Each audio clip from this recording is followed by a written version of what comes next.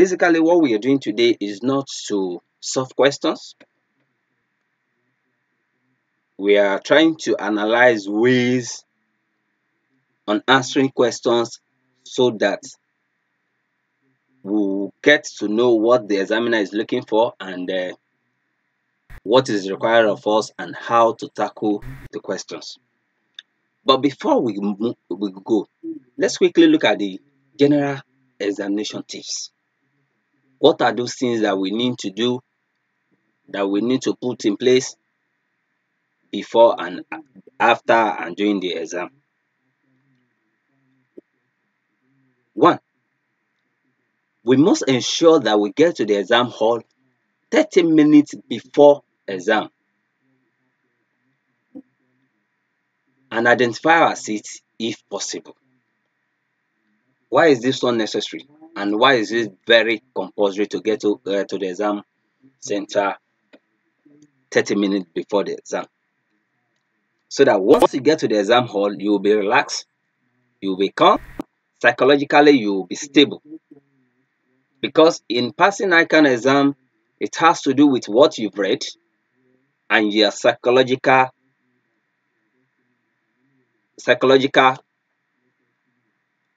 fitness. So one of the things that distracts a student doing the exam is when you get to the exam hall, you are late and you are rushing to do this, you are rushing to do so many things at the same time. You will be destabilized, and which is not too good for the exam. So we have to ensure to put everything in place so that we will be at 30 minutes before, at the center 30 minutes before the exam, and put in every necessary thing that need to be put in place. Secondly, when you get to the exam hall, do not panic. Do not panic. Feel free to relax. Look at it, it is not do or die affair, but you have to pass.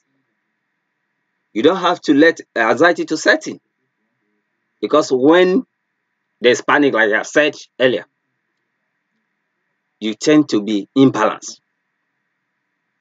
And when you are imbalanced, you will find it a bit difficult to be able to think, to assimilate, and to also remember things that you've read that you need for the exam.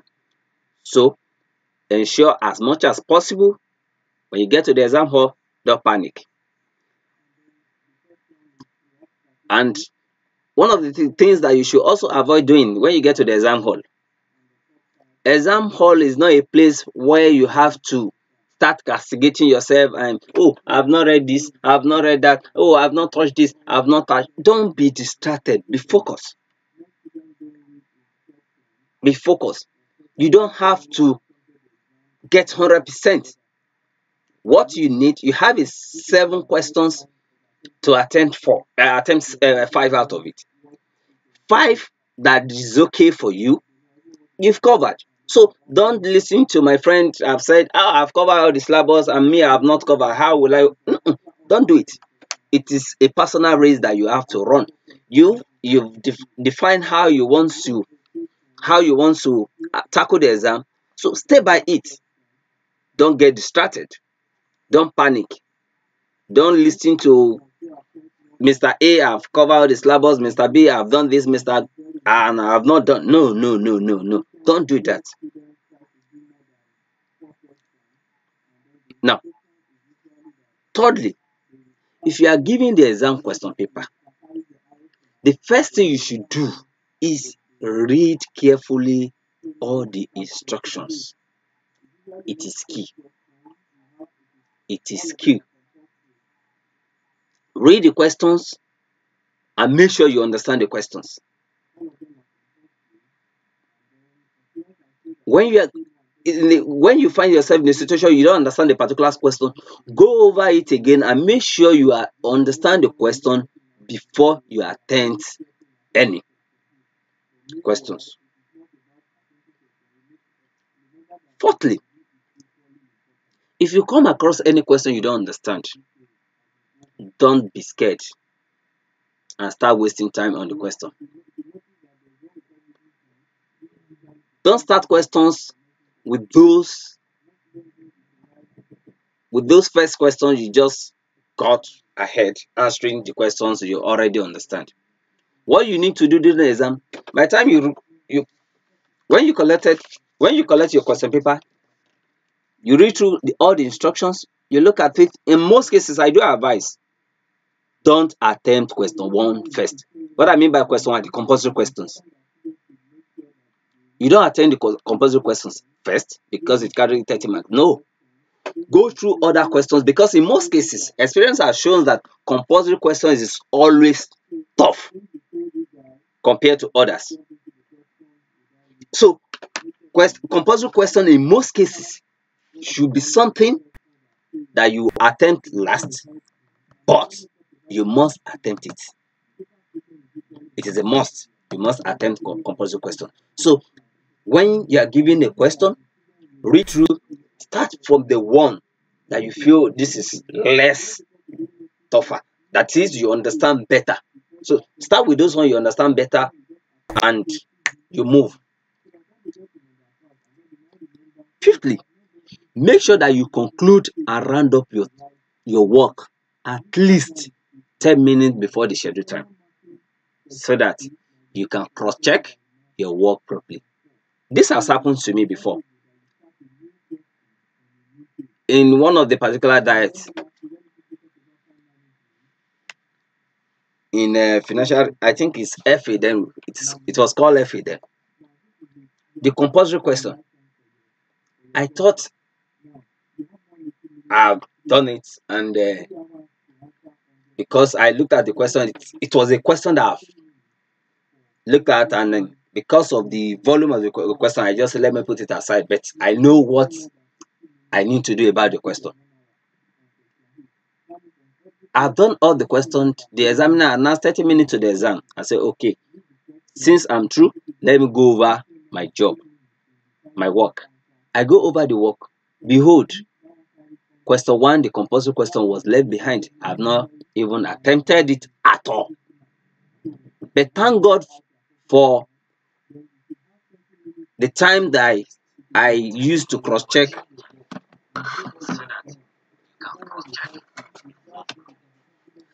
Thank God I was able to cross-check my work, and I quickly discovered that, oh, I've left one question behind, and quickly I was able to do it, and in no time, and I submitted ahead of time. So,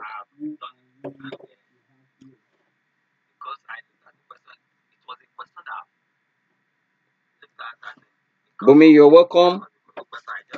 Please tell me your location. Akimbola Precious from EU, you're welcome. Kingsley Obo, you are welcome. Chinyi Uzoma, you are welcome. You're welcome. Welcome. Now, this is another thing I want to add to this. I will I say it's a surprise when I see students saying that they failed taxation, being it advanced taxation or taxation. I'm worried. What could be the reason behind all of these things? And I discovered that I couldn't find answer to this. It is easy to pass ICANN. It is also hard to pass ICANN. Depends on the angle you are looking at it. It is easy to pass taxation in particular. Advanced taxation. Advanced taxation has been split into some various departments. There are some questions you cannot do without. One of the questions is petroleum profit tax. Petroleum profit tax. Expect questions, at least one question from petroleum profit tax. Expect one question at least from company income tax. Expect at least one question from company income tax. So when you have all of these things in mind, so and the question is the examiner is only asking you to attempt 5 questions. You should prepare your mind. What are those things that all of these questions entails, all of these topics entails, and you prepare for it, and when it comes your way, you just tackle it and move on.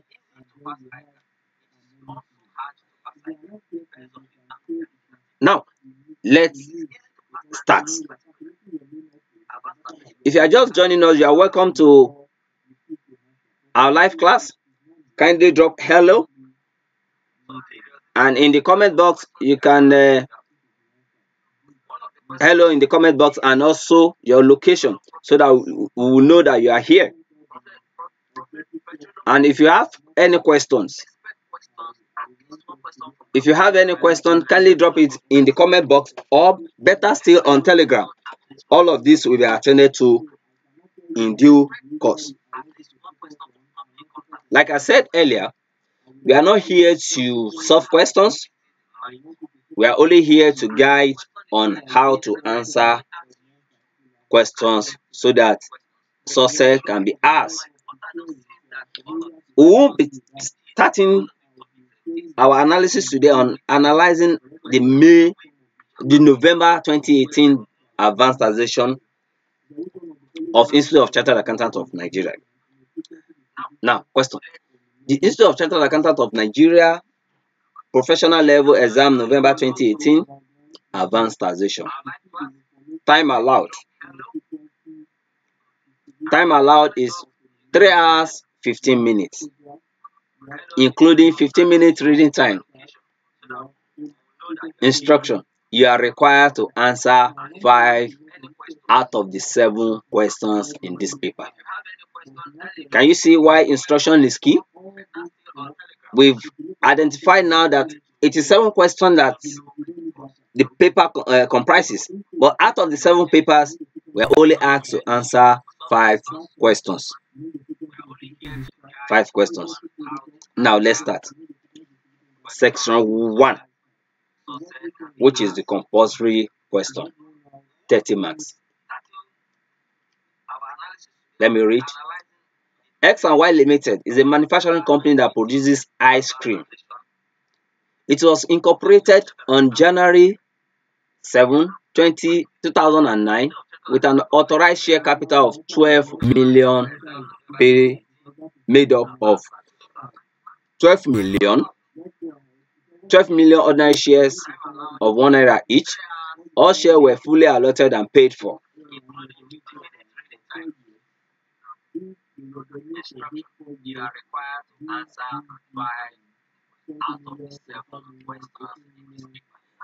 It commenced business on January 2nd, 2012. The detailed statement of profit or loss for the year ended 31st December 2017 is shown below. Itoro, you are welcome from you. Oganetega, you are welcome from Ibadan. Oluwakemi from Port Harcourt, you are welcome. Jennifer from Malawi, you are welcome.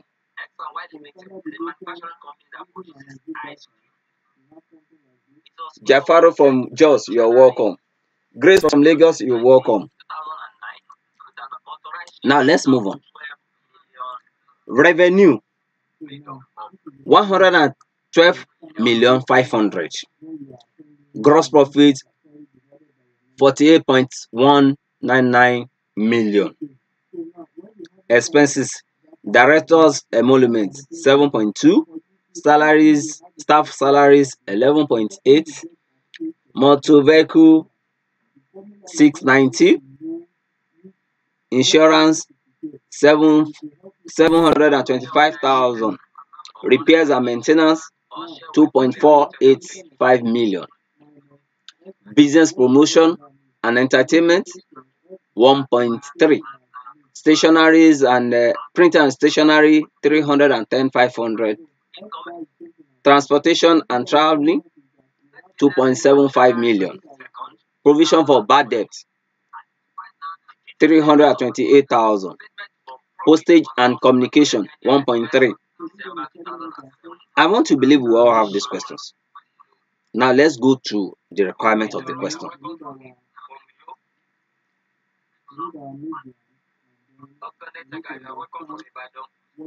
The managing director was concerned after giving all of this. Yes. The auditor submitted the audit financial statement to tax office on June 29, 2008.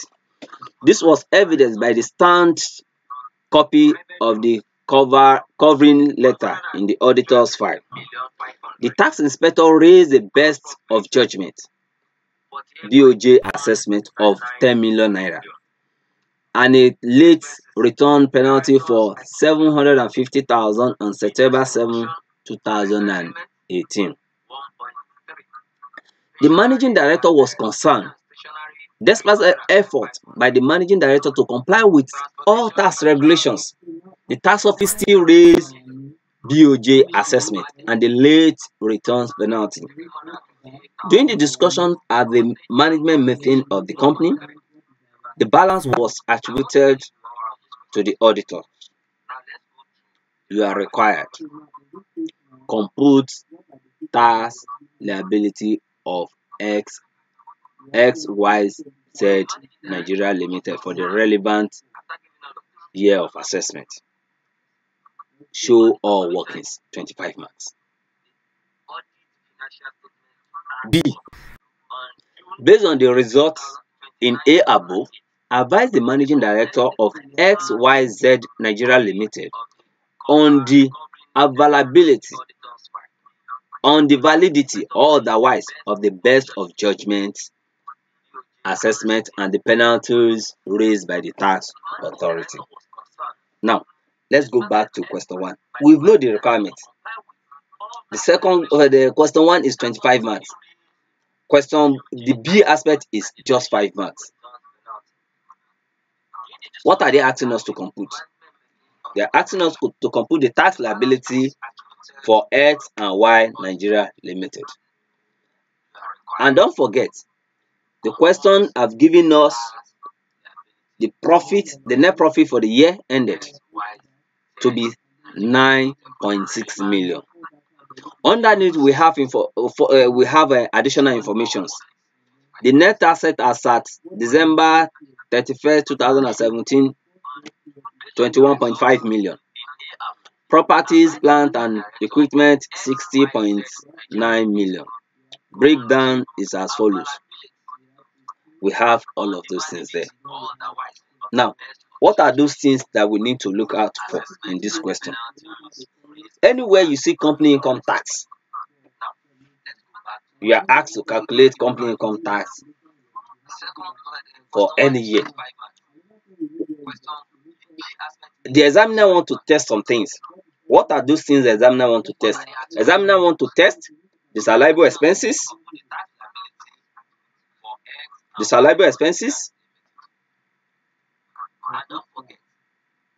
and allowable expenses, taxable income, and not taxable income.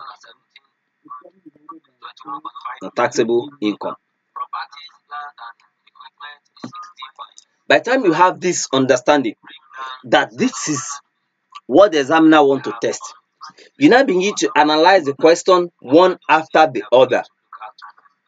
You begin to analyze the questions one after the other, the items on the question.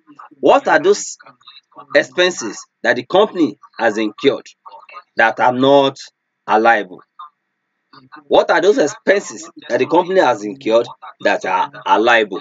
Because in this particular question, the company has calculated the net profit, which is basis on which the company was assessed to tax by the company. But the tax authority is seeing something different. Now we want to know what are those things that is making the taxable income from the tax authority differ from that of the company. These are the 4 things that can cause the disparities. Now, One of the things that caused disparity in this question were told in the question. We're told in the question, in one of the notes to the account, repairs and maintenance. Repairs and maintenance in the question, which the company has used, is for 2.485 million. But in additional information, repairs and maintenance, there's further information as to repairs and maintenance. The breakdown that make up the repairs and maintenance of 2.485 million was this. We have repairs of office furnitures, 155,000. Savings of servicing of office equipment, 330,000. Construction of new gate house, 2 million. So this 2 million is the highest of it, and we all know all capital expenditure in nature are not allowable expenses. They should be capitalized accordingly. If you are just joining us, you are welcome. Olapeju from Lagos, you are welcome. Olutola, you are welcome. You did state your location. So we all know that all capital expenditure in nature are disallowable expenses. So by the time you pick your net profit based on the account provided 9.6, you add back those disallowable expenses, and one of them is repairs and maintenance. Construction of new gate, 2 million. We move further. Under allowance for bad debt, and like we all know, all general provisions are disallowable expenses. Anywhere you see general provision are disallowable. So you pick from that also, you pick disallowable you pick general provision and you add it back.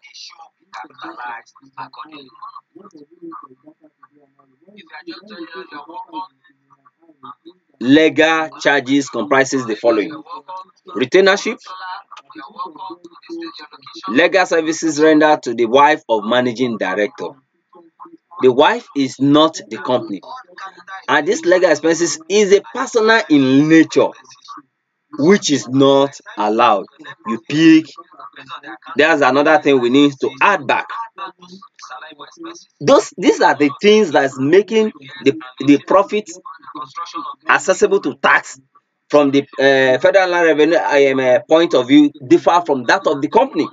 The company have taken in all of these things before they arrive at their net profit, but the federal land revenue is saying no, these are expenses that doesn't relate to the company, or they have the way they are being treated. So you add it back. We move further. We also have cost of income tax appeal. During our classes, I have explained that any fine paid is not an allowable expenses. We need to pick it and add it back. Another critical thing we need to add back is our depreciation. We have a depreciation of 2 million. Stand up. We know that capital allowance is what they've used to substitute for depreciation. So, and the capital allowance is allowed because of uniformity. Federal Land Revenue have designed this, that we should have a uniform way of charging our capital expenditure to our accounts. So depreciation will be added back to the account. Having get all of these disallowable expenses, we move further. We do the addition and add it back to their profit. We have what we call adjusted or accessible profit. Do we have any loss relief? Yes. we have a loss relief of 870 in the question. If you scroll through the question, you will see a loss relief of 820 after capital allowance is in the past. We pick, we deduct, and now we add back depreciation, and we said depreciation is not allowed. Instead, it is capital allowance, and we've been giving series of capital expenditures incurred by the company. What do we need to do in this question? We need to calculate the depreciation and the capital allowance for all of these things.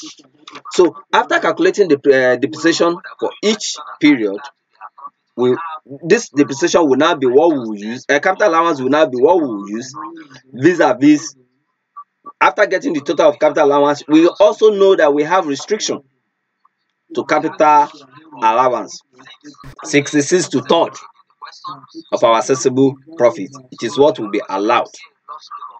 So we deduct that and we get our taxable profit. I will now apply our tax rate accordingly, which is 30% of total profit. While educational tax is 2% of assessable profit. Now, during our classes, I explained that when you are given any question on company income tax, you need to also check in the question. Does the question comprises informations that can guide in computation of minimum tax? If the answer is yes, you have to go further. With that, don't wait for the examiner to tell you this. You have to go further in testing. Maybe the company should be taxed based on minimum tax or normal assessment basis. So you need to compare this. It is standard because at this level we expect that you are a professional to the core. You're a professional to the core, and you need to be in a position to take decisions. You need to advise. It is key. So you calculate your minimum tax because we have net asset. We have net asset, as we can see in the question. We have gross profit, we have paid up capital, and we have revenue. These are bases on which we use to compute for our minimum tax. So after doing all of those things, when you've calculated, you computed your minimum tax and the normal tax, you now compare. Between your minimum tax and the normal tax, normal assessment, whichever is higher. If your normal tax is higher than your minimum tax, you only advise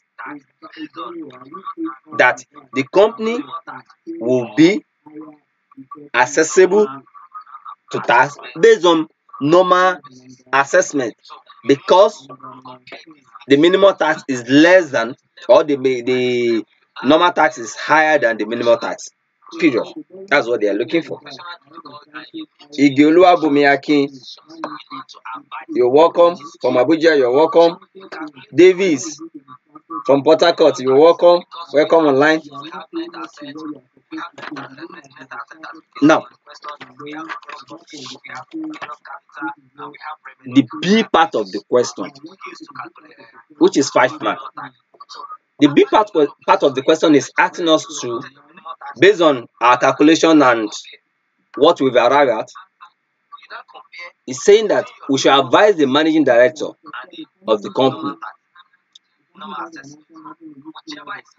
on the validity or otherwise of best of judgment assessment and the penalty raised.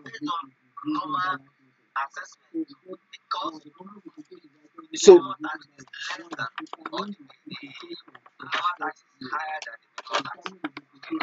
based on this is another, at this level, this is another thing you need to listen to and take serious. At this level, you are a professional to the core, and we believe you are a tax practitioner or a tax authority, which will be in a position to advise. This big part of the question is asking us to advise. And when you are advising, we need to bring back our memory of report writing. Report writing. We assume that you can assume it is allowed. Olaoluwa and co chartered of accountant of chartered accountants, vis-a-vis with state address, and you write to the managing director XY Nigeria Limited and quote whatever address and salutation. Dear sir, real best of judgment assessment of 10 million naira and late penalty of 750. Now, what are you doing in this place? Like I've said, you have to bring your reporting writing skill. But because you are doing tax, it is not English. You have to bring out those things that you need to raise. You need to raise for the managing director of the company to understand. Now, one of the things that is causing the argument here is the tax to be paid.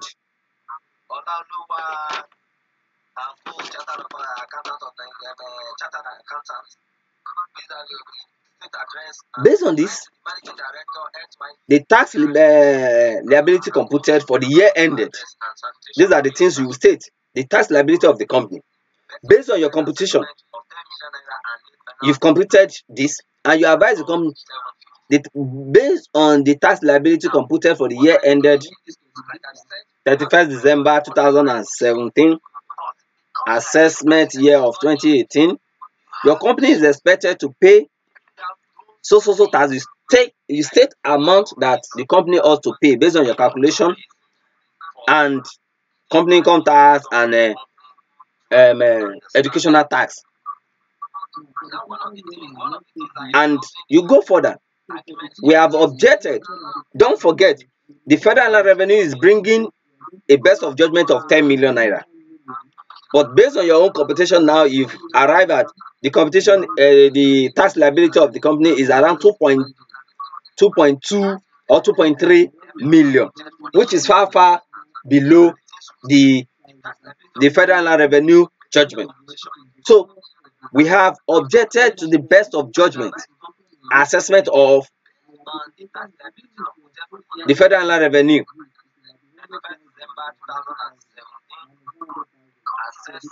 So you've objected to that and you go further because they've asked you to state two things, to advise based on two things: the best of judgment and the penalty they've raised.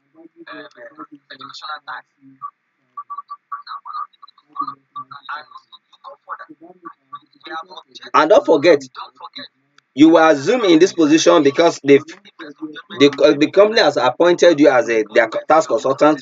So you need to, there are some things that when you are objecting, there are some level 2 you need to play.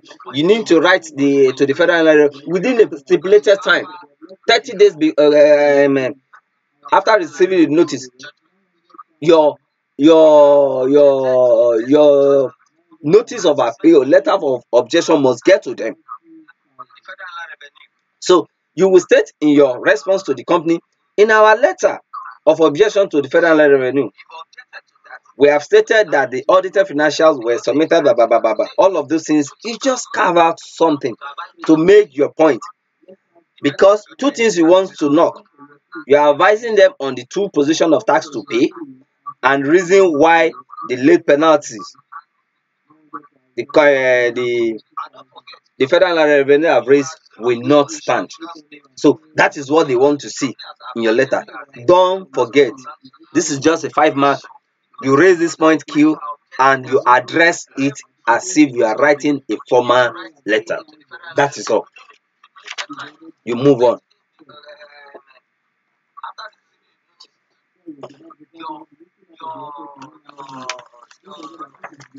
If you are just joining us, you're welcome.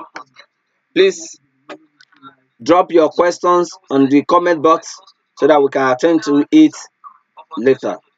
If you have any question.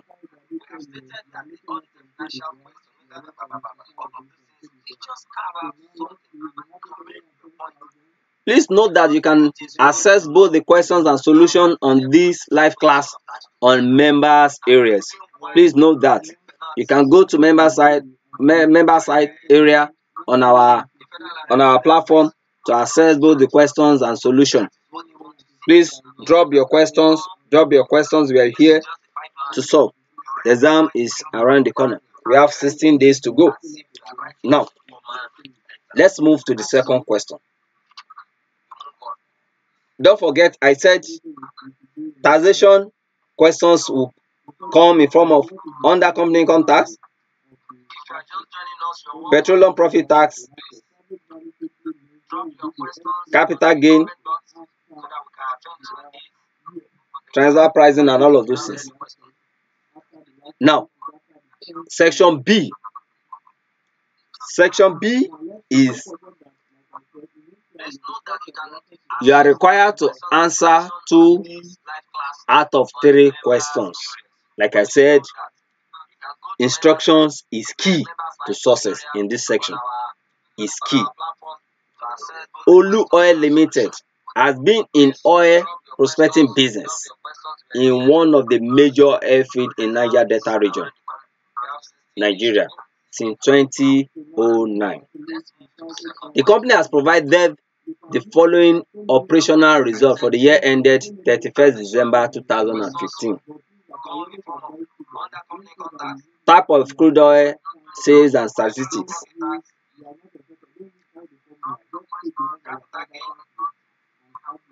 Burning light, 35,000 barrels exported at 39 degree APO.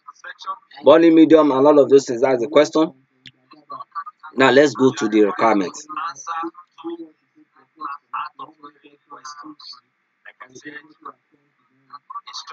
Evaluate the transactions and advise the management accordingly. Now, what are we doing here? The question said evaluate. Like I said, I've told you that at this level, everybody expected that we are all professional. We are all professional. So you will see more of advice in the question. And anywhere you see advice, please endeavor to come to bring your advice in form of formal letter to the company. So this question is asking us to compute accessible profit, chargeable profit, chargeable tax, total tax liability payable, and all of those things. That's the question. If you are just joining us, you're welcome. You're welcome. That's the question we are asked to advise. First and foremost, like I said, if you're given a question, you cannot, as a professional, you cannot advise without basing your advice on a particular argument. You cannot advise without basing your advice on a particular argument. So first and foremost, like I said, when you are solving question on petroleum profit tax, we need to know our income. We need to know the salable expenses, allowable expenses. These are key, and how to arrive at those things are key. That is what this question is telling us about. When you do all the questions, all the solvings, you know these are liable, you add them back. All these are liable, you add them back, and not taxable profits, you lift it, you deduct it from this thing, and you calculate whatever you need to calculate. Calculate your capital gain tax if necessary. If you are not given the question, you calculate them and then you go. The major thing after your workings now is the former ways of writing, because you keep, irrespective of what you've shown in your calculation, in your workings, because we call workings now, because the question is only say advice, but you cannot advise without solving all of these things. So you now come to the formal letter, the managing director, Olu Oil Limited, blah blah blah blah, tax matter. You state those things that you've observed. We have evaluated the operational result of. I'm only giving a. We have evaluated operational result of the company for the year ended 31st December 2015, and income derived from the following sources: crude oil. Crude oil sales exported. Crude oil sales domestically. Natural gas, miscellaneous income.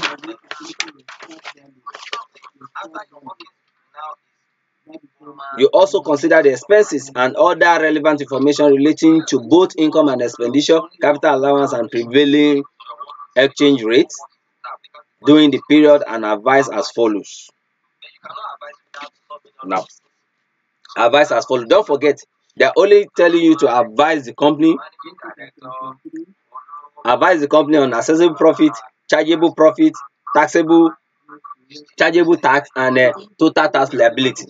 So you state based on you refer to your calculation, which you quote as appendix. You state all those figures that you've gotten there, and you enclose the necessary things that you need to enclose, and you close your this thing formally. It is report. Bring back at this level. It go beyond I know how to solve the question. It go beyond I understand petroleum profit tax. It go beyond I understand capital gain tax. Report writing skill needs to play a role here. That might be reason why we are not getting this is all this why. You cannot just write at this level, solve and move on. No, they also want to see your skills. They also want to see your reporting skill. When you get to the field, how you will be delivered. You deliver. So all of these things carry maths. So that might be where we are not getting things right. Please drop your questions. If you have any, drop your questions, and also comment hello and your location to know that for us to be sure that you are part of us.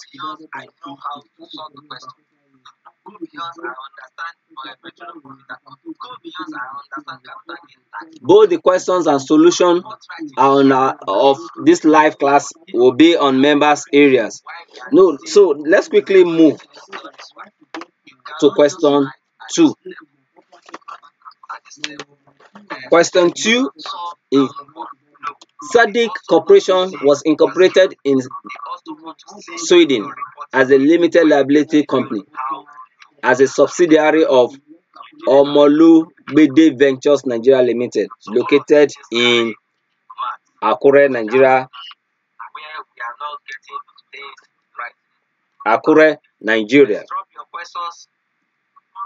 Pena Nigeria Limited PLC awarded the contract to Sadiq Corporation to renovate a rice milling factory in Boko, Benue State, and another in Abakaliki, Ebonyi State. The contract value for the Boko factory is stated, and let's move to what the question is asking.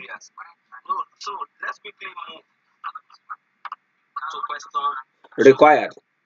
As the local consultant firm in Nigeria, provide advice. Can you see?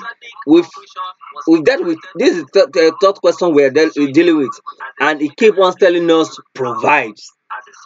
Like I said, at this level they expected you to be a professional to the core. It is from this level you go to the field, so you do more of advice. So what I'm saying is, essence is your reporting writing skill is key at this level. Provide advice to the managing director of the two companies on the tax implications of the contract for the relevant year of assessment. clearly showing their tax liability, if any. If any. And like I said, anywhere you are given a question and you have figures, you have information where to calculate, you must endeavor.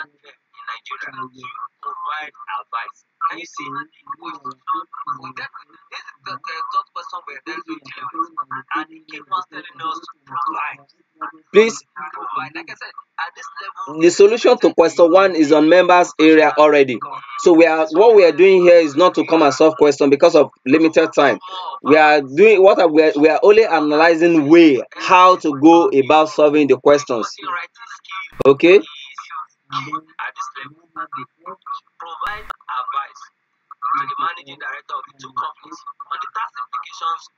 Okay, Kingsley, you are asking that in solving questions on advice, can the workings come first before the report? Yes, depends on you. Nobody will penalize you for that. Nobody will penalize you for that. You can do your workings. You can do your workings first, and before you write your report, nobody will penalize you for that. Thank you.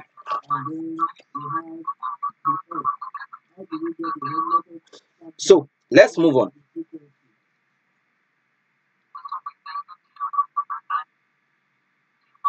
Provide advice to the the management of the two companies on the tax implications of the contract for the relevant year of assessment, clearly showing the tax liability, if any. 15 marks. B. Double taxation agreement exists among Nigeria and some foreign countries. You are required explain the term permanent establishment as contained in the double taxation agreement between Nigeria and United Kingdom. Now, the A part of the question is asking us to also write a report. That is after solving. After solving which will be your basis.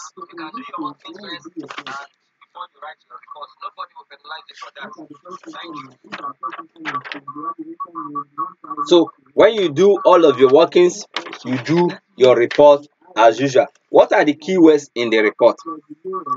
The project awarded to SADC is turnkey project. A turnkey project is a single or one-off project involving survey deliveries, installation and construction. The turnkey nature is liable to tax in Nigeria, and such a project is not deemed to be split between the Nigeria source and the offshore source. These are the things that you will state. Hence, taxed only in Nigeria. The contract was awarded to SADC, a non-resident company, and subcontracted to Omolegbe Ventures Limited. The whole profit on the contract in Benue and Ebonyi is taxable as a Nigeria profit, while expenses on subcontracting to are liable by the tax authority. These expenses are limited to cost of SADC incorporation.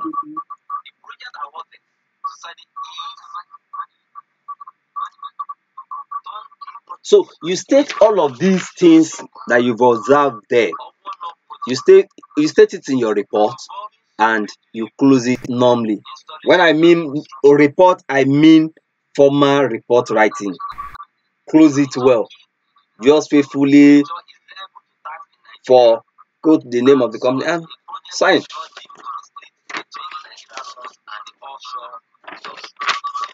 The B part of the question is only asking, and it carries just 5 marks, that we should explain permanent establishment as it's contained in the double taxation agreement between Nigeria and United Kingdom. Permanent establishment means a fixed place of business where the business of an enterprise is only or partially carried out. So we can read more. is a place of management, a branch and an office, a factory, workshop, a mining, oil and gas well, a quarry or any other place of extraction of natural resources. So it's a place fit for business. A building site or construction or installation project if it lasts more than 12 months. Those are the definitions for permanent establishment. Permanent establishment. Permanent establishment. Please drop your questions. Drop your questions on the comment box or on the telegram our telegram pass. Drop your questions there. Let's tackle it together. This year I want testimonies. I want testimonies. Everybody must pass. Everybody must pass. So I want testimonies. So if you are just joining us, you are welcome. You are welcome. Kindly type hello in the comment box and your location so that we know you are here. If you have any question, kindly drop on the comment box.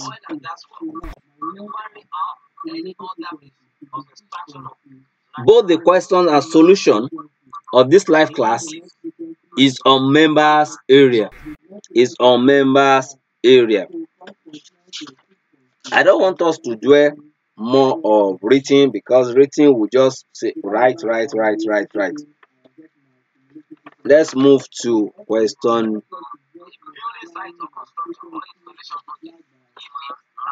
4.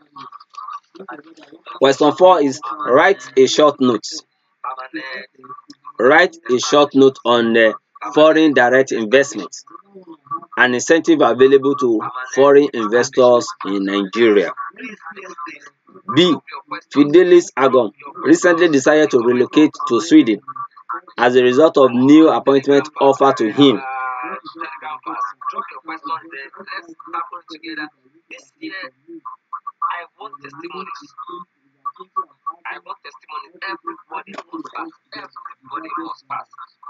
Charles, you don't need to write when writing your report in advanced taxation. You don't need to write your personal address and your name. But if you do, nobody will penalize you for that. And mind you, don't forget you are writing as a consultant who will have a registered address. So it is the assumption that you picture in your mind after you've qualified. Oh, I want to have my own firm. So you just picture, carve out names. You can say Chima, Charles and Co. Chartered accountant, and put an address, and nobody will penalize. Or better still, you can say company's letterhead. Company letterhead. Put company letterhead alone shows that it is address, because everybody expected all of these things to be on your letterhead. Chima, are you getting it? Everybody expected that to be all your address, all the details they need about you on your letterhead. So you can say company letterhead, and when you want to close the account, just faithfully for your company, depends on the name you choose, your company, and the managing director signs, close. That's that. I hope you get that. Thank you. Now let's move on. So Fidelis Agom recently decided to relocate to Sweden as a result of a new appointment offer to him by a multinational company. His wife, Chioma, decided to sell all her jewelries, which she acquired for a sum of 6.3 million naira. The buyer, Chief Mrs. Ngozi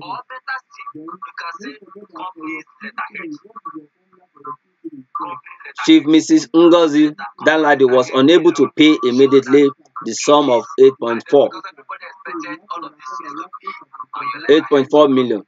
She therefore decided to enter into a sales agreement with Chioma Agom to pay in 4 installments within an interval of 3 month as follows: 3.5 million, 2.1 million, 2.1 million, and 7 million. The first installment was paid on November 10, 2013, which was the date of sales. You are required to compute the capital gain for relevant years of assessment. Capital gain for relevant years of assessment. The capital gain for relevant years of assessment. Now, we know this is the question. I've even stated that we should calculate the capital gain tax, so we know what we are looking for. And what is the major issue that we may have with this question is how to apportion whatever was paid to the year it relates to. That is the only thing they want to test in this question. The question said she therefore decided to enter into an agreement with Chioma Agom to pay in 4 installments.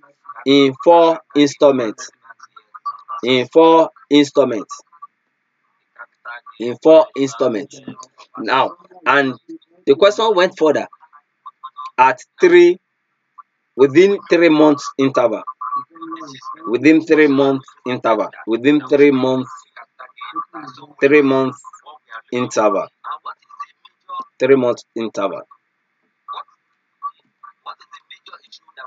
And the first installment was paid in November 2013. And we know, and let me sound it again, capital gain tax is subject to tax on actual year basis, not preceding.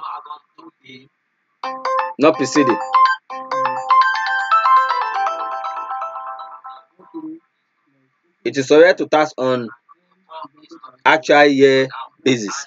So the first we are asked to compute the capital gain tax for the relevant year, just 5 marks, so you don't have to waste time on it. In 2003, November 10, 11, 2003,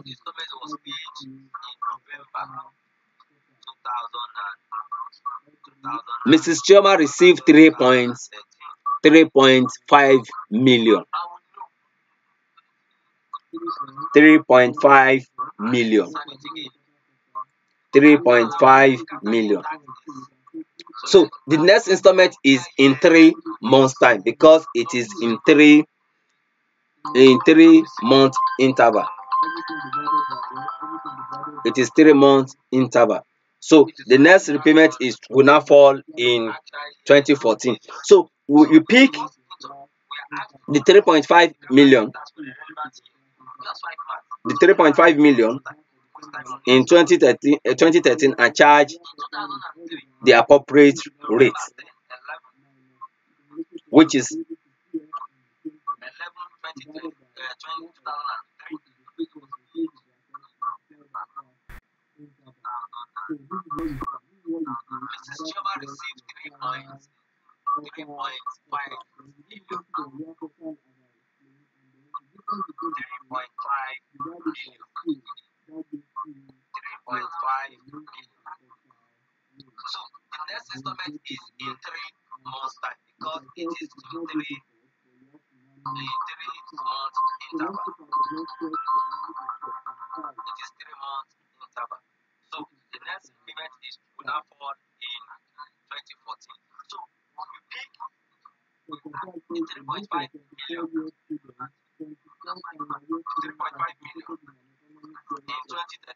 so you charge the rate accordingly. Another thing we need to do here is, because it also incur some cost on MIP. So we need to deduct whatever he has incurred before arriving at our destiny. Now let's move further. We know we've paid the first installment in November. So the next installment will come December, January, March. That's in 3 months' time. That is in February. The next one will come in March, April, May. The next one will come in May. While the fourth one will come in June, July, August. We come in August. In all of these things falls in 2014. So all of these things will be subject to tax in 2014. So that is that about the question. What they are just testing, they are testing your instrumental payment. How your knowledge of instrumental payment as it relates to capital gain tax. C. You are the tax controller of Abe Limited, the holding company of a group of companies involved in various business, including trading, manufacturing, distribution, and packaging. The companies from time to time supply goods and services to each other at predetermined prices. You are required to advise the board on the factors to be considered when the entity transact business among themselves to ensure that the arm's length principle is upheld. This is transfer pricing question. What are those factors that the company needs to consider? Now, don't forget, there's two different things between report writing when it is involve you as a consultant and when it involve you as an employee of a company. In this question now, it is an employee of a company wants to write to the board or to the management. So to the manager, we believe that this should be in the internal memo of the company. To the board of Abe Limited from tax controller. Factors to be considered when the entity transact business among themselves to ensure that arm's length principle are upheld. We are all aware that our companies from time to time supply goods and services to one another at predetermined prices. Arm's length transactions is defined because we want to believe they are layman. So you need to explain what arm's length transaction is. It's defined as basis of determining fair market value on dealings among independent, unrelated, and well-informed parties looking out for their individual's interests. To qualify as an arm's length transaction, neither of the involved parties may have any interest in the transaction. To ensure that conflict of interest does not happen, there are factors to be considered to ensure that arm's length principle are upheld. This principle includes the similarities or identical nature of the transactions to that entered into by unconnected taxable person. The fact that circumstances of the transaction per economics is relevant. The characteristics of the goods, properties, or services transfer or supplied. So you state all of these principles, and when you state we are only telling the management to be aware of all these things because of the kind of transaction you do in-house. Instead of yours faithfully, if you put yours faithfully, nobody will penalize you. And you state your name as tax consultant and you move on. Basically, at this level, report writing is part of what we should consider. If you are just joining us, you're welcome. Welcome to our live class. Kindly type hello in the comment box and your location so that we know you are here with us. If you have any question, kindly drop in the comment box.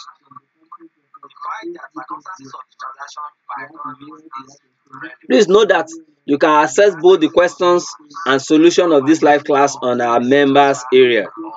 You can access the question on our members area. Durojayi, you're welcome. You're welcome. But you didn't state where you are reaching us from.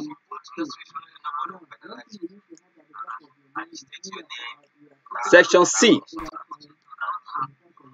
You are required to answer 2 questions out of the 3 questions in this section. Like I said, instructions is key. We need to, and we also need to manage our time. We need to manage our time very well. Now question 5. As a senior official in a firm of a tax consultant, your tax manager has just discussed with you issues relating to one of your clients. You're welcome from Shagamu. Durojayi, you're welcome from Shagamu. The summary of the discussion is as follows. Mr. Eckert, a native of Oron, who resident in Uyo in Akwa Ibom State, owned 2 properties, one in Kano and the other in Benin. The properties in Kano was built at a cost of 23 million, while that of Benin was acquired at the cost of 9.5 million.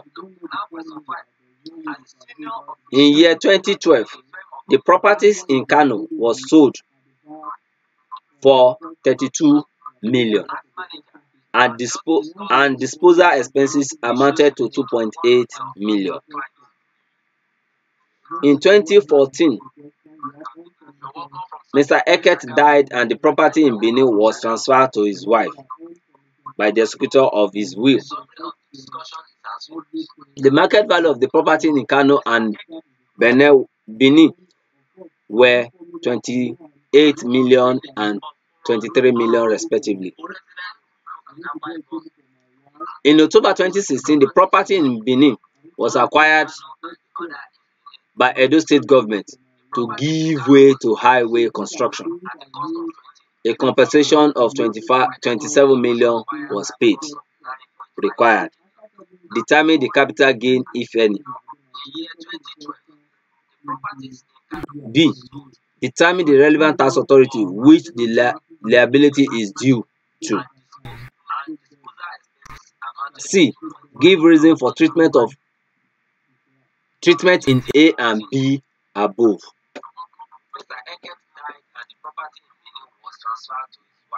Now, let's start from the one in Kano.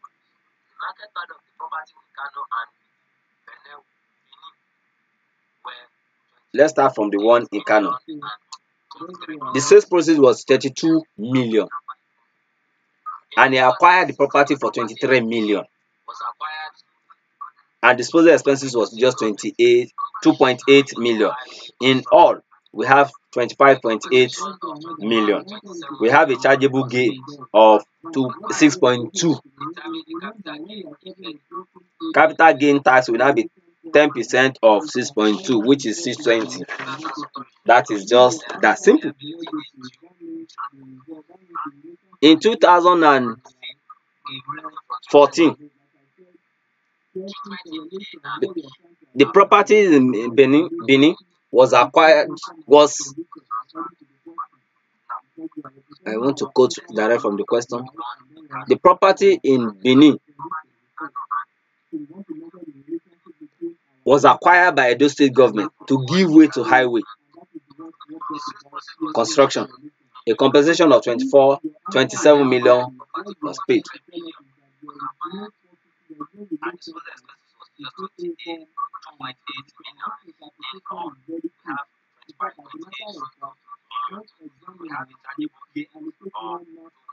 while in that of Benin was acquired at this in 2012.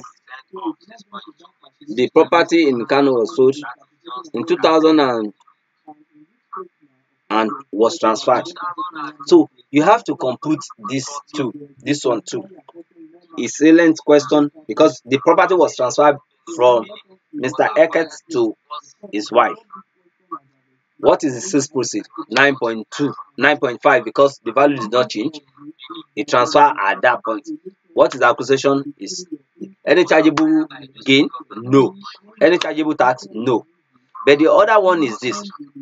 The one that was acquired by Edo State government. That is the one we need to look at, which I will also stress with some explanation. The computation of capital gain for 2014 for the one acquired. What is the compensation amount? The compensation amount is 27 million for capital gain from Edo State government. While the cost of the asset is 23 million. We have a chargeable gain of 4 million. But the question now is, do we have a chargeable gain tax? No. Why? Because when you sell, you forcefully sell to the authority, it is exempted. The income earned, it is exempted for that purpose. So the B aspect of the question is now asking that we should determine the relevant tax authority to which the liability is due to. The relevant tax authority to which the capital gain tax is payable to is,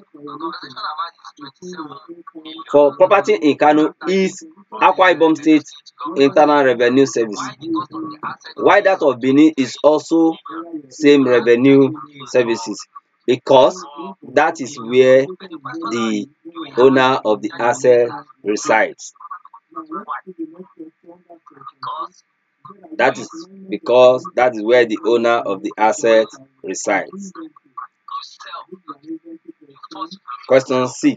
Now said we should give reasons why we treat our question A and B that way. Basis for determining capital gain tax in A above. The disposal of properties in Kano by Eket is liable to capital gain tax at 10% of chargeable gain, because it is not established that the Kano property is a private residence of Mr. Eket. These are the assumptions. And you can also state otherwise. You can decide not to calculate capital gain tax and state it in your question. This is what they want to see. They want to test your understanding. They want to see maybe you really understand what you're doing. Now, this examiner has said it was treated based the way they've treated it because they believe that it is not the private residence of Mr. Eket. Therefore, the property is a chargeable asset liable to capital gain tax in year 2012 year of assessment on actual year basis. So that is an argument. The disposal of Benin property to Eme is by way of gift. Therefore, consideration must be such amount that is sufficient to secure the disposal. Therefore, neither gain nor loss shall accrue to the executor for Eket who is in 2014. However, the disposal of Benin property to Edo State government was through forceful acquisition, which I have explained earlier.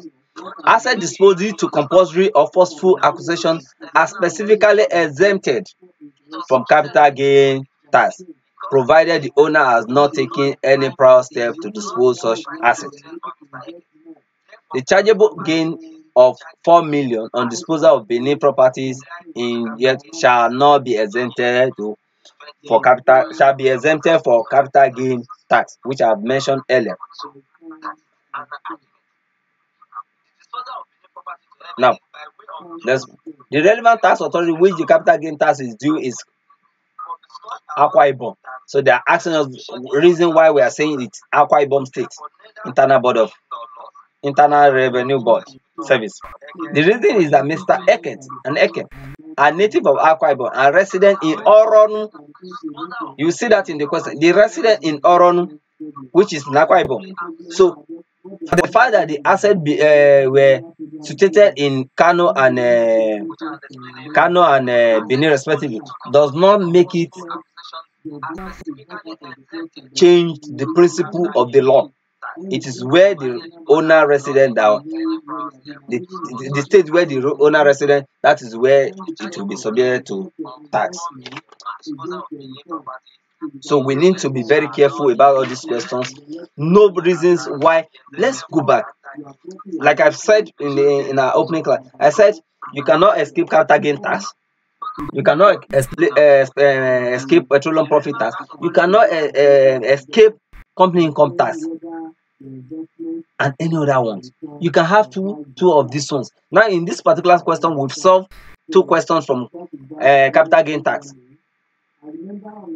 So you need to understand all these things. Let's go back and do homework. If you have questions, please, if you have the area of challenge during the course of reading, post it on the Telegram class. I will respond. I promise you that I will respond, because success must be ours. This diet, we must get it right. Is a must. We must get it right. Thank you.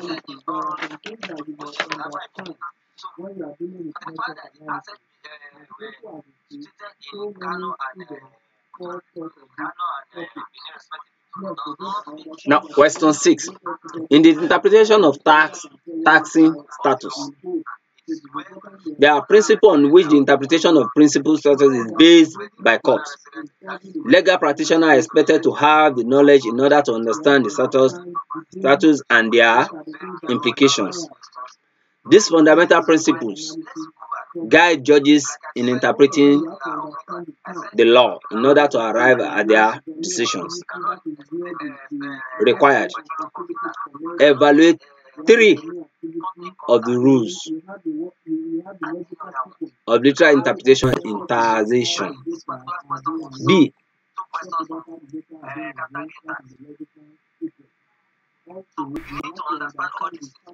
Now let's get with this question before we move. One of the cardinal rules for interpretation of tax is rule of literal interpretation, and it is interpreted as follows. 1. If the language of the statute is clear and unambiguous, court must give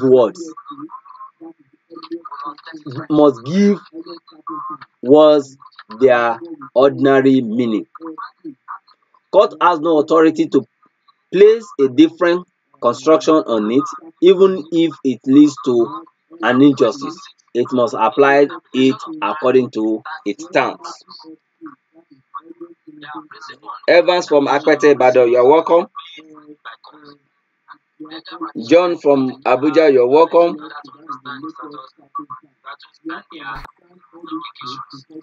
So, no tax can be imposed on the subject without word in the act, clearly showing an intention to lay a burden upon him. In other words, the subject cannot be taxed unless it comes within the letter of the law. So those are those things that we need to know in terms of how it relates to the law.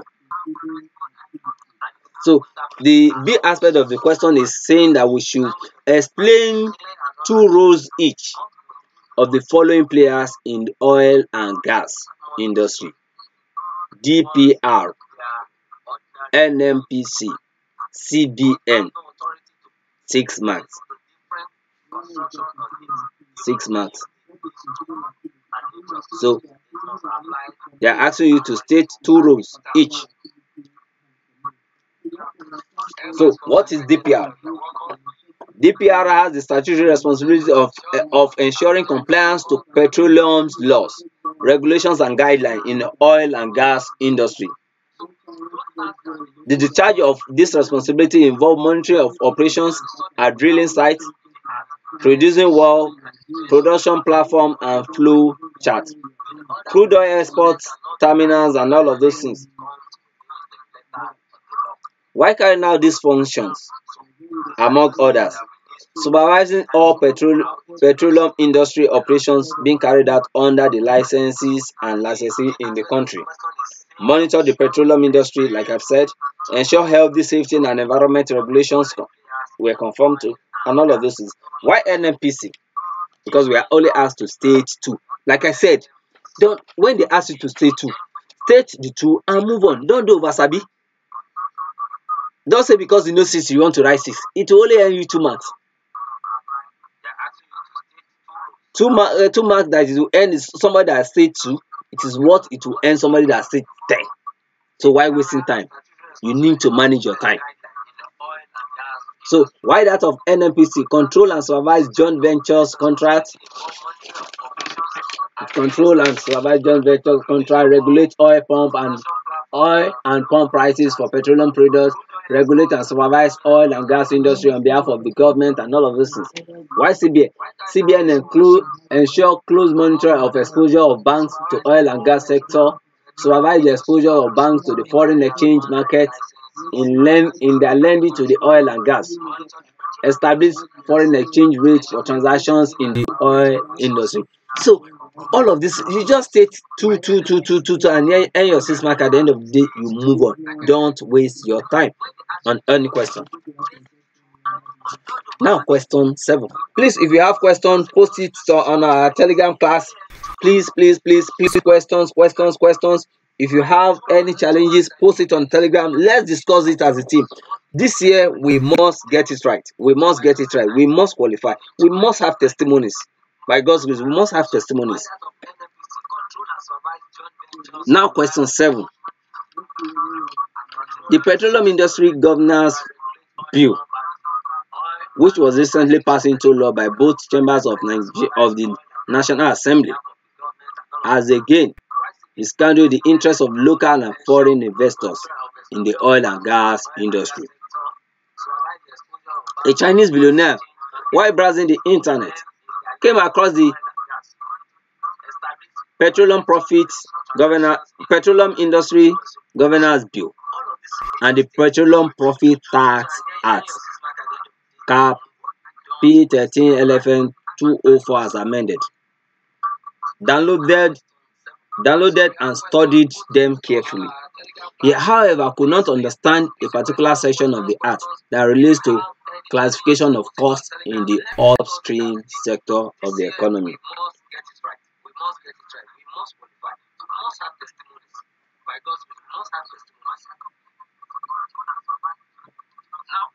I didn't get your question. How about collection of revenue? What do you mean by collection of revenue? Please, can you rephrase your question so that I can answer your question correctly. I can answer your question accordingly. Mr. Chen thereafter contacted one of his close associates in Nigeria, Mr. Lin Yen, to help seek for a reputable tax consultant outfit that can provide professional advice on the issue at stake. The report is to be submitted to Mr. Chin subsidiary company in Nigeria, Wu Integrated Limited, Victoria Island. Required. As the newly appointed tax consultant of Mr. Chin, you are to write a report on classification of costs in upstream sector of the oil and gas industry in Nigeria.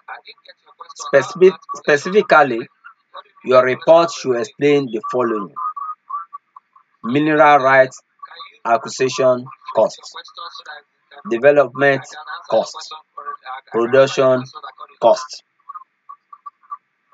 Now, what is this question asking us? It's only saying that we should explain all of these things, but we are doing it in form of reports. Like I said, when you see any question putting you as tax consultant and you have to write an external person, you write a formal report. It is formal. The managing director of the company, the address, and on the assumption that it is on your letterhead. Dear sir, report on classification of course, in the upstream sector of the Nigeria oil and gas industry. Format. Your recent letter and subsequent discussion with the undersigned on the above subject matter refers, in line with the Petroleum Profit Tax Act 2004 as amended. Please find below a detailed information on the classification of costs in the upstream sector of the Nigeria oil and gas industry. 1. Which is A. Mineral rights acquisition costs. These are costs incurred in acquiring concession right in a lease area. I mean, who's responsible for collection of oil revenue on behalf of the government? On behalf of the government, who is responsible? Okay, I mean, so I will come back to your question. I'm jotting it down so that it will not disrupt our class.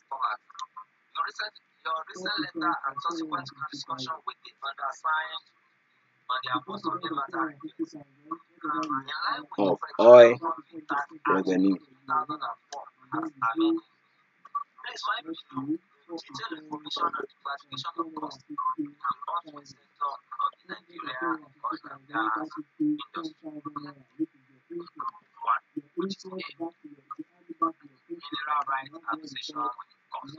Now let me quickly answer your question straight. NNPC collect revenue on behalf of the government and remit to CBN. If you can remember vividly, we have cases in the past where CBN and NNPC will be attacking themselves. You have not remitted this on behalf of you have not remitted this particular sum that you've collected on behalf of the government, but NNPC collected and they remit to CBN. They remit to CBN for consolidator for federation account. So because the account domicile with CBN, the federation account domicile with CBN, the NNPC collects on behalf of the government. Now let's move on. Revenue right acquisition costs. These are costs incurred in acquiring concession rights in a lease area. They include signature bonus, legal fees, local statutory, land acquisition fee and levies, reserve value fee, and all of those things, etc. Acquisition costs may relate to proved or unproved properties. Costs incurred to purchase, lease, or otherwise acquire an items are initially capitalized when incurred. They include the cost of oil prospecting license (OPL) to search for oil exploration license to exploit petroleum, oil mining license to win, work, carry away and dispose petroleum, bonuses and options to purchase or lease properties. Like that, you just explain, you give as much as you know because of the mark involved. As much as you know on this particular one, you answer the question, you move on. The second one, development costs. These are costs incurred to obtain access to prove, reserve, and provide facility for extracting, gathering, treating, and storing the oil and gas.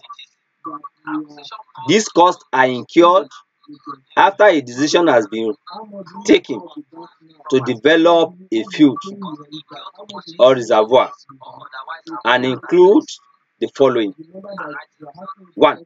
Drilling, equiting, and testing the development and production well. Production platform, downhole and wellhead equipment, pipeline productions, and initial treatment and storage facility, as well as utility and waste disposal system. These are development costs. You incur all the costs at that level. Improve recovery system and equipment. Development costs are usually capitalized as part of the cost of a company's well and related equipment and facilities. Thus, all costs incurred to drill and equip development well and services well are development costs and are capitalized whether the well is successful or unsuccessful. Cost of drilling wells and cost of constructing equipment and facility are usually included in the company's uncompleted well and so on. Production cost, which is the last one. These are costs reoccurring. These are reoccurring costs incurred in oil and gas production activities. Production costs involve lifting the oil and gas to the surface, gathering, treating, feeding processes, and storage. Production costs are usually determined to be all costs incurred from the maintenance of wells and wellheads to the storage facility when the oil and gas are ready to exploit or delivering to refinery. Production costs are those costs incurred to operate and maintain a company's well and related equipment and facilities, including depreciation, depletion, and applicable operating cost of support equipment and facility. Example of production costs are gathering, treating, feeding processes and storage, cost of personnel engaged in the operation of wells and related equipment and facility, repairs and maintenance of production facilities, materials, supplies, fuel consumed and services utilized in such operations, royalty payment, lifting and conveying to the service. Don't forget, you are only stating all of these things in the body of your report. You can conclude the normal way you usually conclude your letter. I hope this provision of the heart that guide the operation of oil and gas in Nigeria satisfy your inquiry. However, if you still need any further clarification on this, please feel free to contact the undersigned. Yours faithfully, for Ola Tax Consultant, blah blah blah blah blah. You close it. That is what the question wants. That is what the question wants. Please, if you have any question, please post it on the Telegram. I will attend to it, or you can post it on this platform so that we can look at it and answer your question accordingly. If you are just joining us, you are welcome. It is not too late. You are late, but it is better to be late than to be late. Welcome. Kindly say hello if you are just joining us. Kindly drop your questions in the comment box. Please note that you can access both questions and solutions of this live class on members area. Please note that you can access these questions and solutions on members area on our Telegram. Now, let's quickly look at the Institute of Chartered Accountants of Nigeria Professional Level Exam May 2018 diet. So I don't want us to bother too much on the, because of our time, on the instruction again, because we've all agreed that instructions are key to exam success. So you must read and know what the examiner is asking from us. So it is key. So question 1.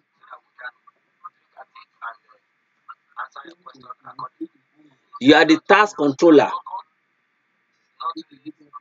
of Right Pharmaceutical Nigeria Limited, having its head office at K2 in Epe local government of Lagos State. In the past 3 years, the company has been subjected to an array of taxes by different revenue authorities within Lagos State and indeed the entire country. Apart from the company income tax, withholding tax in another tax, Withholding tax is another tax that the company's management is concerned about. Withholding tax is another tax that company is the management is concerned about.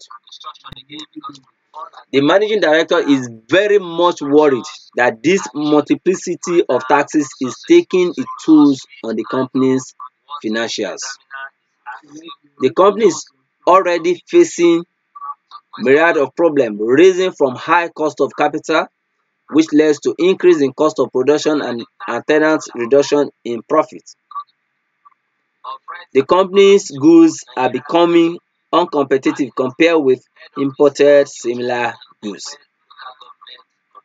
The long-term effect is either reduction in workforce or relocation to a more favorable economic environment. The managing director has invited you to his office to discuss the following issues. 1. Whether as a corporate body, the company ought to be subject to myriad of taxes beyond the company corporate tax. 2. The jurisdiction of the ties of government in the imposition and collections of taxes. 3. Withholding tax. 4. Pay as you earn as it affects the staff and capital gain tax. You are also be provided with the following information. The company's technical agreement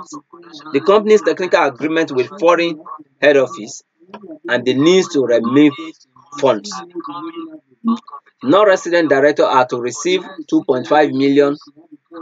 Staff pay has been centralized. Dividend has been paid to shareholders in different parts of the country, and those residents in Kogi State of Nigeria receive 375,000. Land for a factory in Abuja was purchased from Alhaji Garuba Mato, who resident in Kano. The company received 4.5 million as net dividend from an associated company for the year ended September 30, 2014. In the audited financials of the company for the year ended, a dividend of 9.5 was proposed. Out of this amount, 3.5 was from dividend received from another company, while the balance was from a total profit of 22.5 million from other trading activities. And out of the 30 employees in Abuja, 5 are residents in Suleja, Niger State. You are required to prepare a memo to the managing director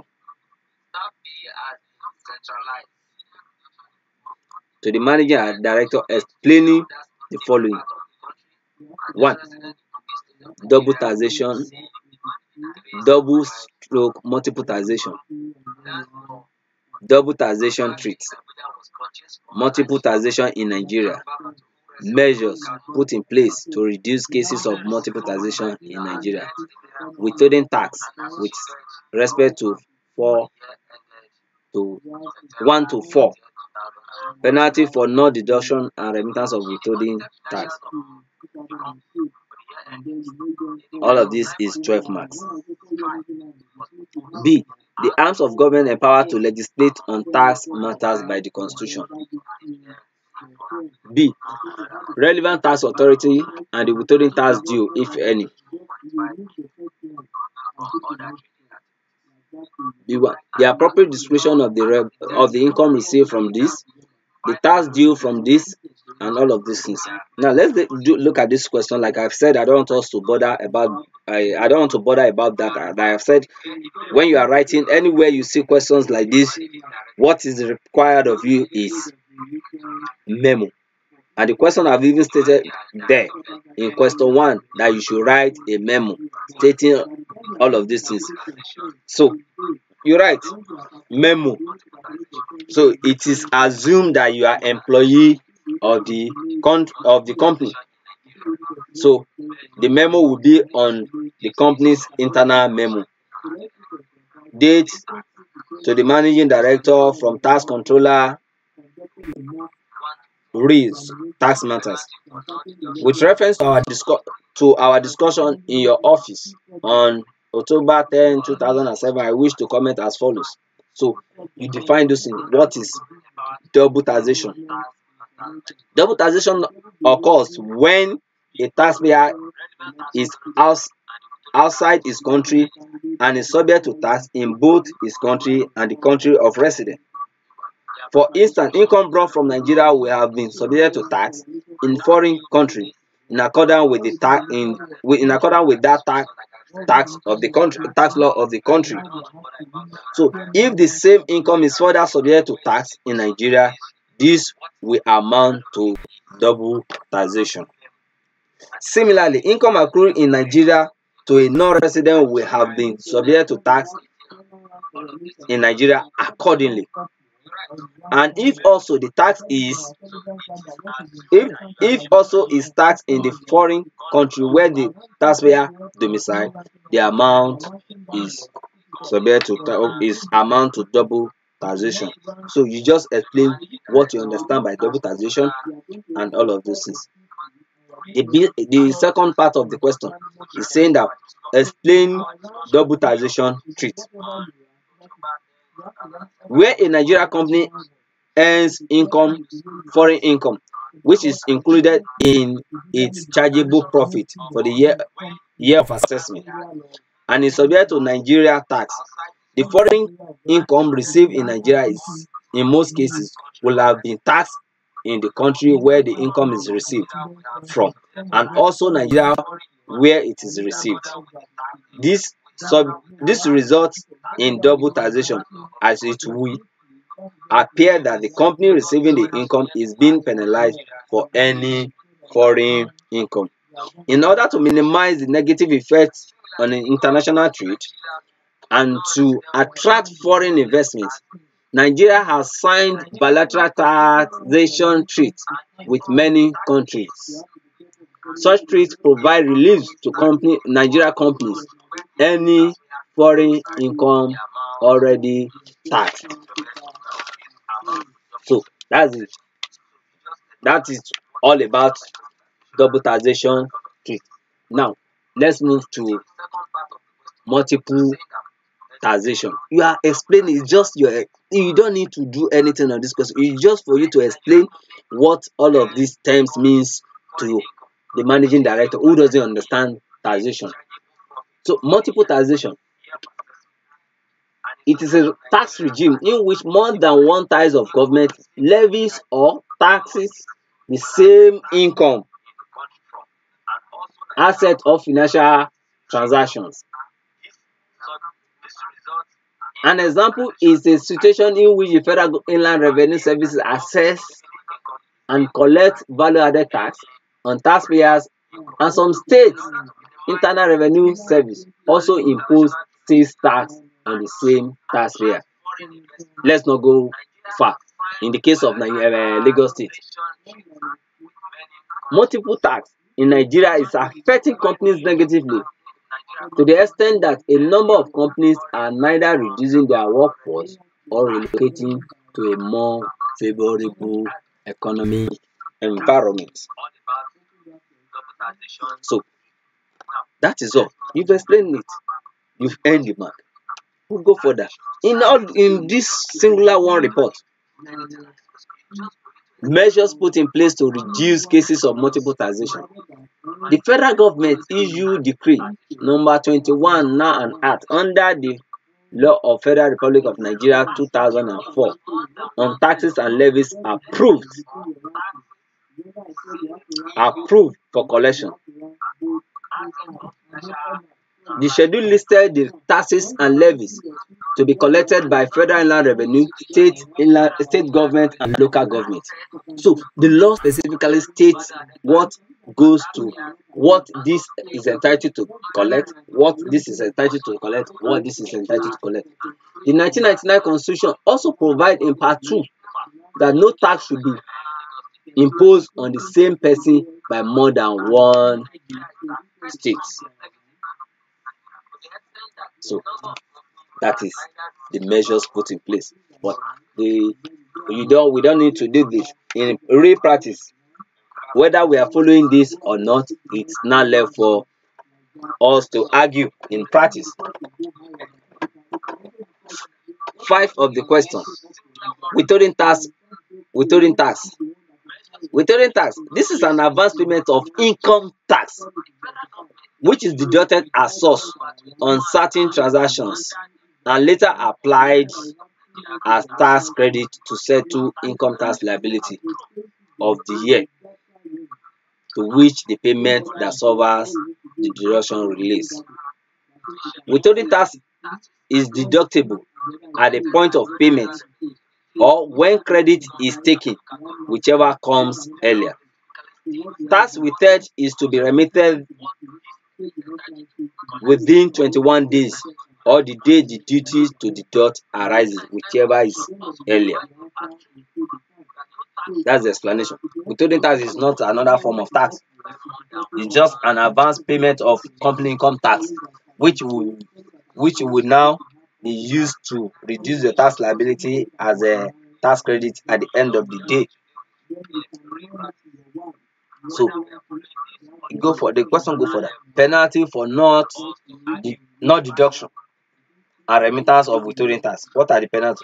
For non deduction or non remittance within 21 days, the company or individual shall be liable to a penalty of 10% in addition to the amount of tax not deducted or remitted, plus interest at prevailing commercial rates.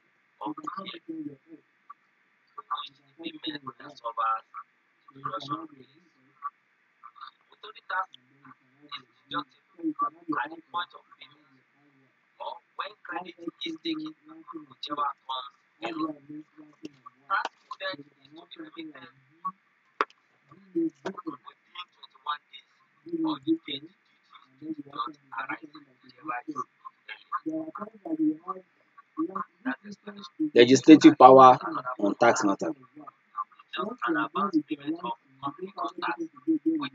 The power of to legislate on tax matter rests on the National Assembly, Senate or House of Representatives, and the State Assembly. Deduction of withholding tax / payee and relevant tax authority. Fees on technical agreements. Fees on technical agreements. Withholding tax is payable to Federal Inland Revenue.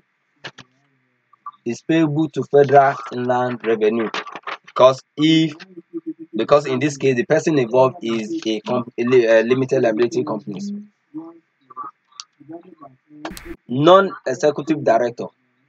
Withholding tax on fees payable to withholding tax deducted on non-executive director is paid to state internal revenue where the directors are resident.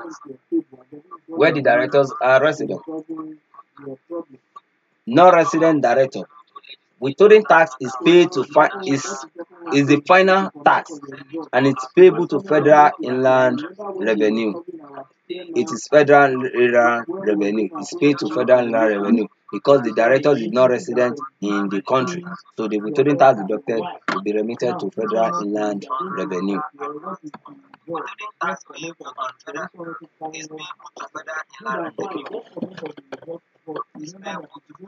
So withholding tax on non-resident directors is the final tax and it's payable to Federal Inland Revenue Services.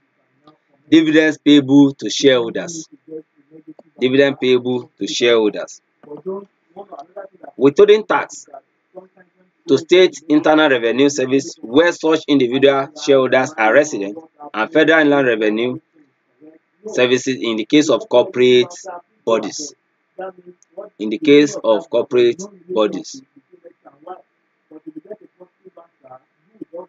Dividend payable to individuals resident in Kano. In the question, you will notice that we have some individual that are residents in Kogi State. So withholding tax of this of the 37,500 payable to Kogi State Internal Revenue Service. Land purchase from Alhaji Garba in Abuja. Capital gain tax. Capital gain tax to Kano State Internal Revenue Service, because Alhaji Garba resident in Kano but has his properties in Abuja. So the capital gain tax will be remitted to Kano State Internal Revenue Service. 5 employees in Suleja. The payee will be paid to Niger State Internal Revenue Services. Niger State Internal Revenue Services. So that is that. When you answer all these things and you close it appropriately, you earn your mark. You earn your mark. Let's quickly move to question 2. Because of our time, we have limited time. Please, if you have any question, please drop it in the comment box, and we have the solution to both the question and solution of this live class is on members areas. So you can access it there. So let's go to question 2. Section B. You are required to answer any 2 questions out of the 3. So I don't want us to bore us about that again.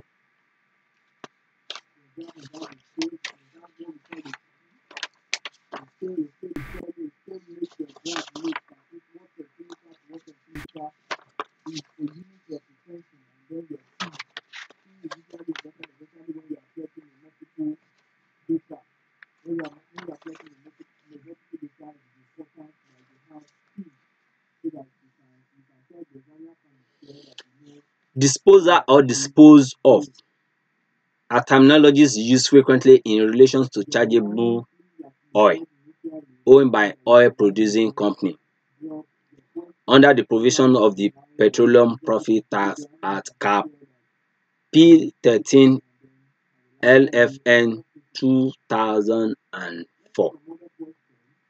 You are required. Differentiate between disposal and disposed of. 2 marks. So you don't need to talk too much. You don't need to waste your time on anything. It's just 2 marks. Differentiate between the 2. What is disposal? What is dispose of? 2. Discuss the followings. Intangible drilling cost. Oil mining lease. So what are they asking us? They are only asking us to explain, to differentiate. The first one, to differentiate between disposal and dispose of in relation to chargeable oil. In relation to chargeable oil, disposal connotes delivery without sales of chargeable oil. 2. While dispose of means chargeable oil delivered without sales to a refinery or to an adjacent storage tank for refining by the company. Intangible drilling costs. These are all expenditure for labor, repairs, hauling, supplies, and materials not being supplied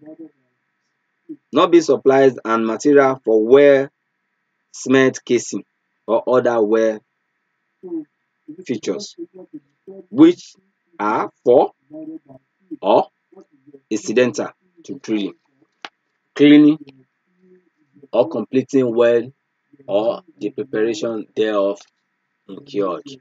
You explain that. What is oil mining lease? A lease granted to a company under the Mining Act for the purpose of winning petroleum or any assignment of such lease. Now let's move to the B part of the question. Let's quickly look at this because of our time. Ibrahim Oil Nigeria Limited is an oil.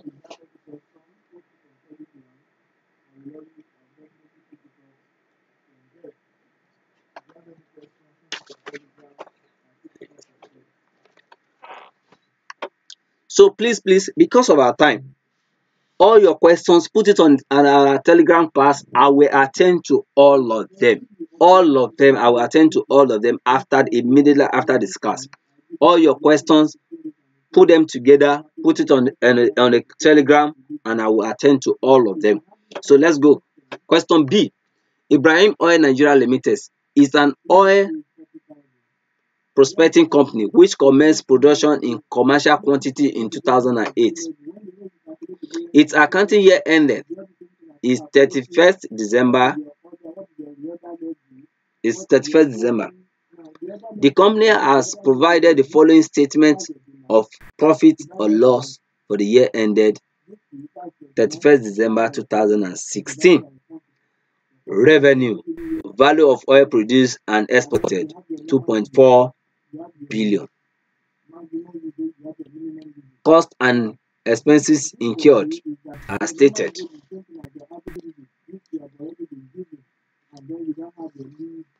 Profit, sorry about the question, the profit is not. The following additional information is required. 1. Exploration and drilling costs are in respect of cement and casing of first appraisal well 50.3 million,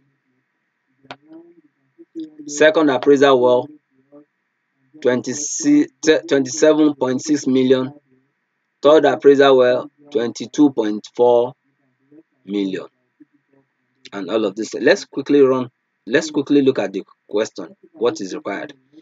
Determine for management the following: accessible profit, chargeable profit, taxable, chargeable tax, and total tax liability. Like I said, in this question now, we are not giving